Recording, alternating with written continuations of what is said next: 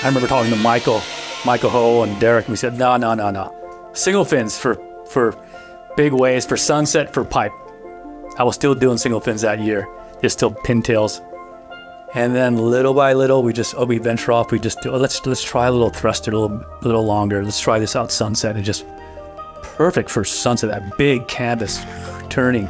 But pipe, taking off later, steeper, leaning forward and just engaging the whole rail and getting that tail to stay in, riding up higher. Like, before you get down to the bottom, you could just get like almost above, just pump. It just changed everything. That's it. That wasn't a stupid design. I was the one that was stupid for judging it, being so quick to judge that.